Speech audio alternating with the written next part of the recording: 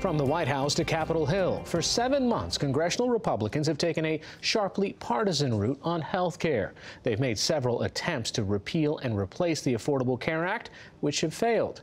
But why did Republicans go partisan in the first place? It's part of a cultural shift in Congress, years in the making for both parties. Our Lisa Desjardins explains.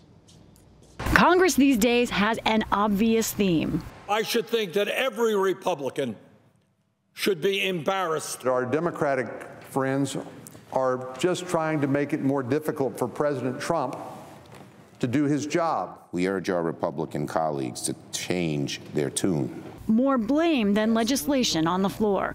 Veteran GOP Senator Susan Collins of Maine has long been considered one of its most bipartisan members, but she admits it's becoming harder. We are in a time of hyper-partisanship that is unlike any other that I've seen in my time in the Senate. Some examples this year: Republicans going it alone on health care with a partisan House vote. That's the group. And a Republican-only closed-door process in the Senate. Democrats forcing symbolic late-night sessions and boycotting committee hearings, slowing the legislative process to a near stop. And this month, Republican Majority Leader Mitch McConnell blamed Democrats for his decision to postpone the Senate's August recess. Due to this unprecedented level of obstruction that we've been experiencing, we will be in session the first 2 weeks of August. All just 5 weeks after this.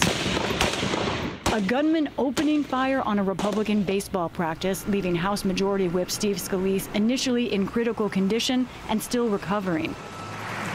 The attack brought a chorus of calls for bipartisanship.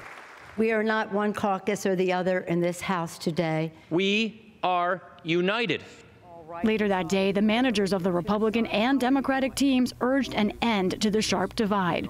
We have an R or a D by our name, but our title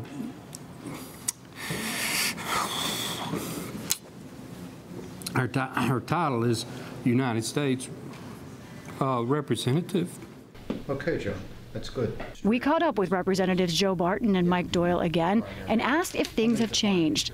There's no cure for this, and it's not just our responsibility.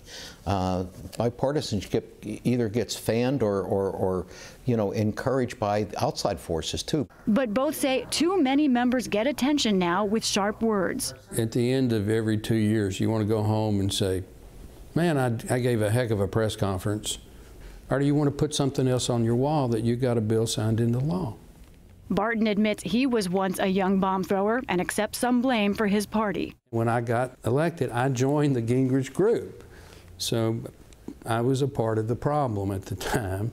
In the 1994 Republican Revolution, then new Speaker Gingrich made partisan battles a central strategy.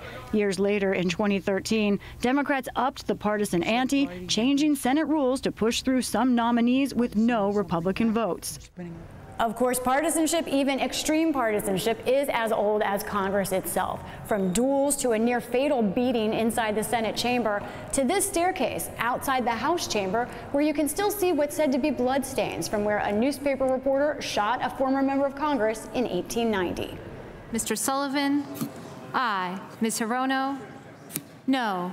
But divide can have a purpose, says Amy Walter of the Cook Political Report. I don't think partisanship in and of itself is a bad thing. The challenge is when that alone is what prevents people from working together to do other things. Part of the trouble? Fewer moderates. Data from the Cook Political Report shows that 20 years ago, more than a third of all House districts were moderate, voting similarly to the nation as a whole. But since then, House districts have become more partisan, red or blue, and the number of moderate or swing seats has fallen by half. And they've all been replaced by ideologues either on the left or the right. One reason, special interest groups on the left and the right are spending record amounts of money in ads and increasingly scoring lawmakers' votes on sometimes narrow issues. Again, Susan Collins. Unfortunately, there's a lot of pressure from outside special interest groups to toe the party line. They want 100% fidelity, 100% of the time to 100% of their views. And if you deviate, you are going to feel the consequences. All this underscores how a major issue like health care remains unresolved, and it sets up a great struggle. To get anything done, Republicans in power may soon have to work with Democrats. For the PBS NewsHour, I'm Lisa Desjardins. Too close to home.